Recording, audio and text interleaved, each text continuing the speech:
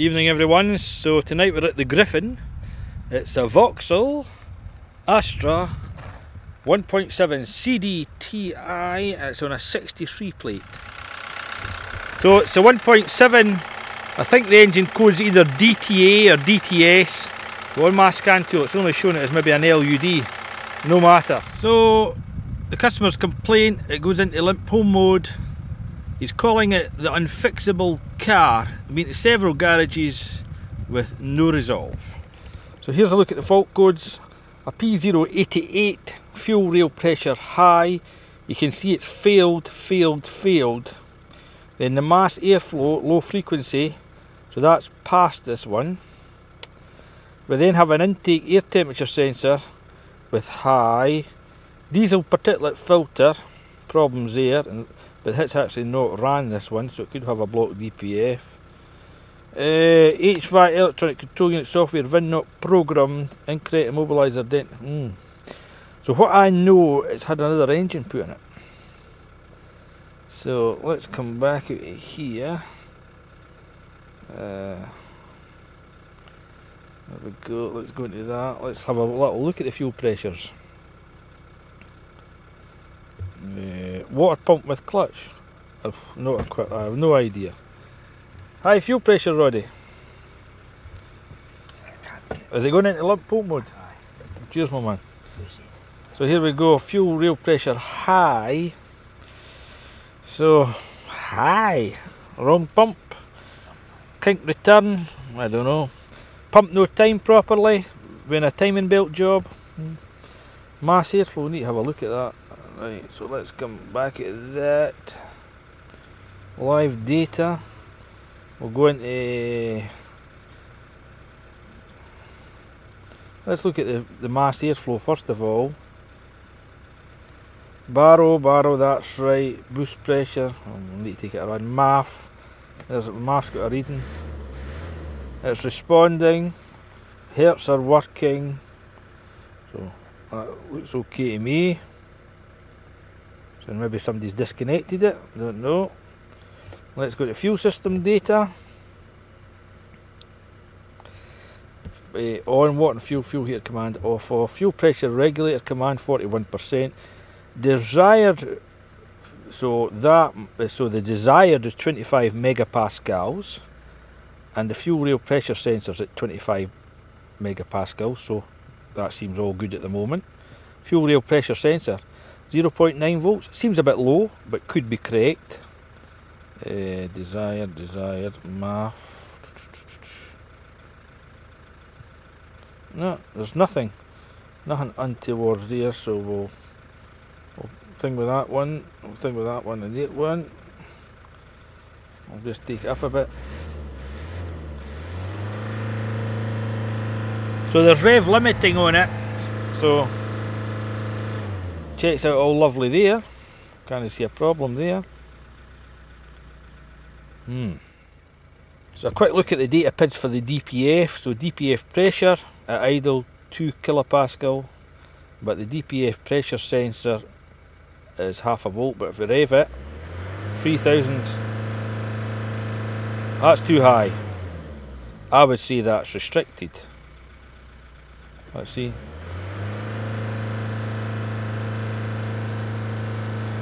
So call that 90 kilopascals. I need to do the conversion. I think this is our first problem. 90 kilopascals equals 13 pounds per square inch. Far too high. So this thing needs a regen, and to start with. And obviously it ain't got no fuel. So we need to go and put half a tank of diesel in it before we do anything else. Before there's a visual inspection, already the man discovered a tie wrap around the fuel pressure sensor, and it fell away without even putting the tab in. So our theory is this fuel pressure high is caused by this plug. Make a connection, then disconnecting. I would imagine, Roddy? Could be, aye. Sounds like a good theory for a Monday night. Aye. But we've gained 2 ties. Oh, that's right. Still there, eh? Looks there, eh? But did it fall off without It fell off, aye. Without you pressing that? Aye. So we'll take the ties off and see if it clicks back in. So here's a original switch that came off the car, so they've replaced it. So what again? Aye, goes that way. Right. Was it a nice click? Yeah. No, it's no hidden in. It's not holding in. So we're doing a pin drag test on this, you can see, but they seem to be okay, see that?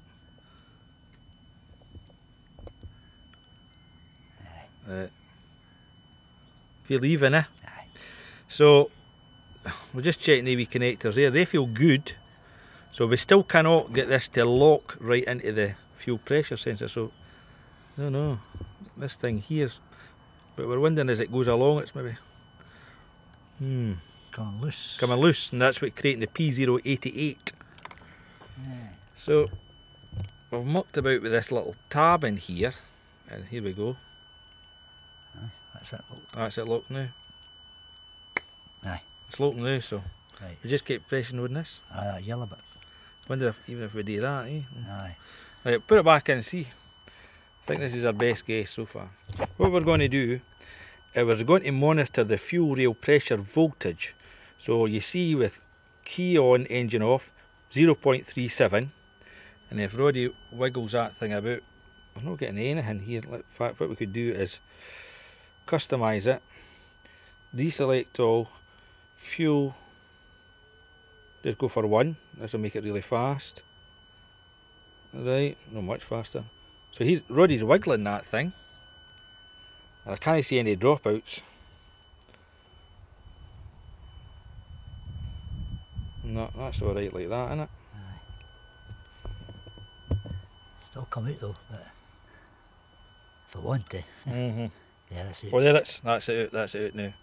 So you can see it went up there. So right, so we cleared the codes, and with the fuel rail pressure sensor disconnected, we're getting 2 codes.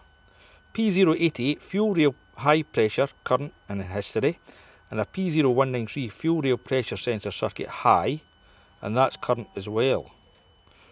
So it's funny that it generates the 2 codes, even though it's key on, engine off. So let's try and clear that again. Clear codes. Continue. Codes.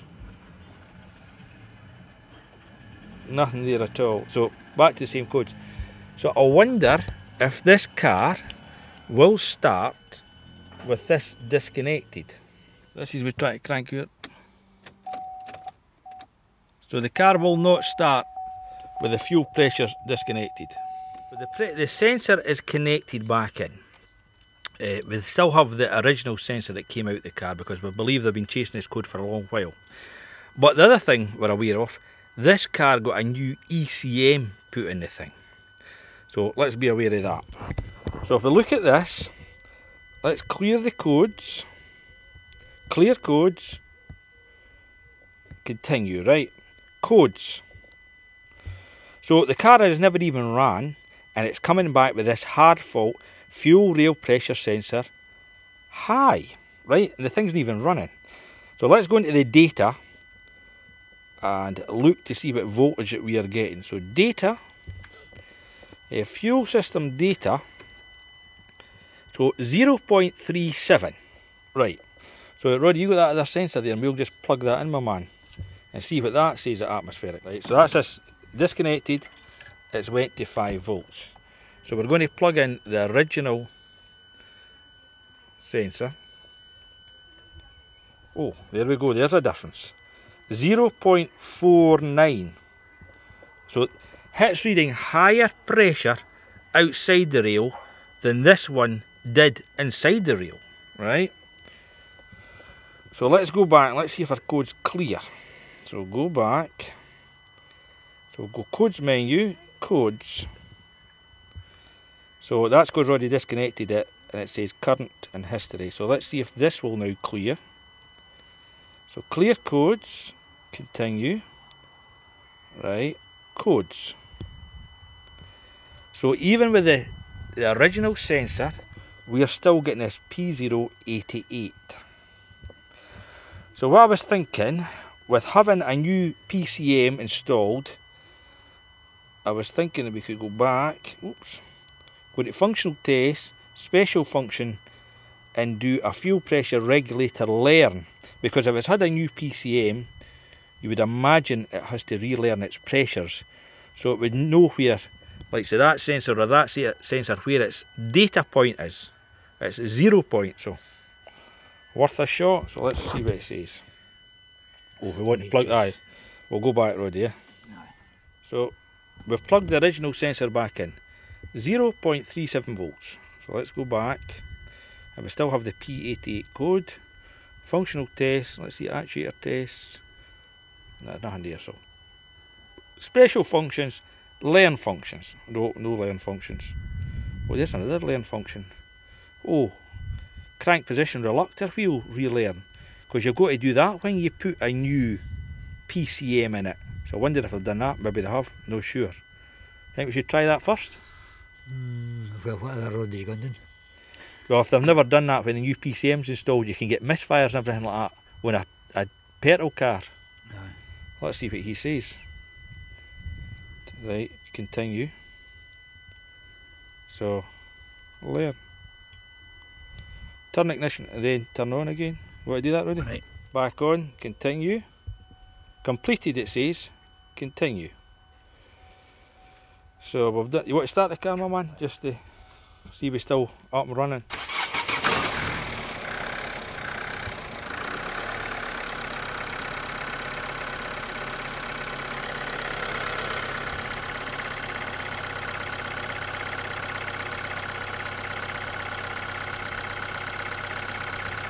Still too high.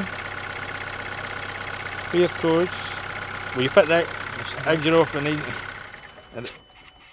engine on? Right. The ignition still on now. Continue. No, that's still there. So let's go into. I hear a click in there already. Special functions. So fuel pressure regulator functions.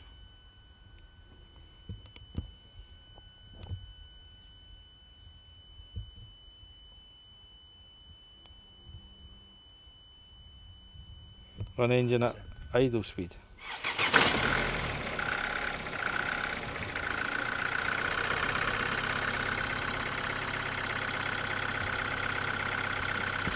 Right, continue.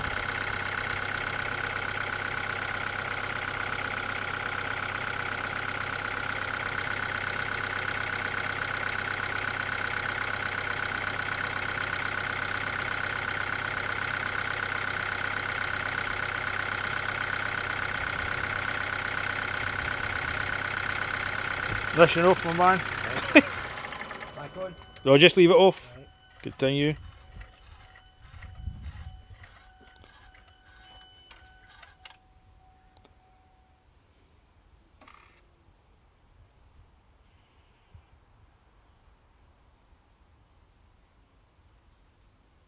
Ignition on, Roddy. Ignition on.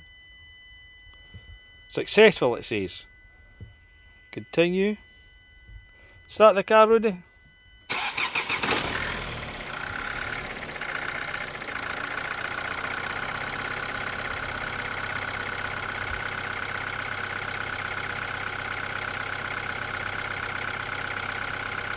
So we'll get new codes, a P0088, a 1297 fuel pressure regulator not learned in history. Put the key engine off, Roddy. Ignition on. So we've got a new code, Roddy, about fuel pressure regulator not learned, and that's in history. Right, so we'll go back out of this. History, yeah, We'll right. clear the codes. Continue. Codes. Hey, there we go. So start the car, Roddy. So that's the first time the car's cleared the codes.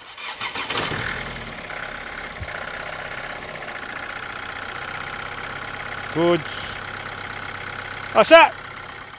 So there you go, there's the voltage diminishing. So it is going back to 0.37, I would imagine. But the PCM had to relearn its new voltage values when this new one went in. So, and it's idling at 0.9. So.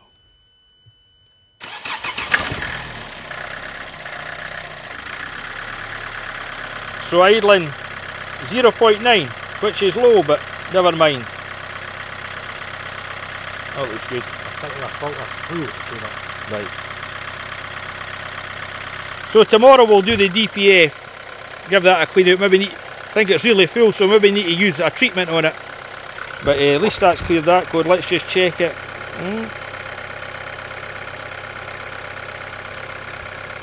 Oh, that's wonderful. Cheers. Started to do its regeneration itself, and you can see now our pressure's at 0. So if you go to 3000 RPM,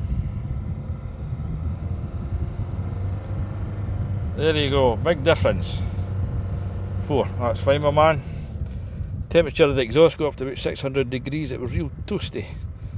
So just to prove a point, fingers crossed, there we go. It's a fix. Cheers.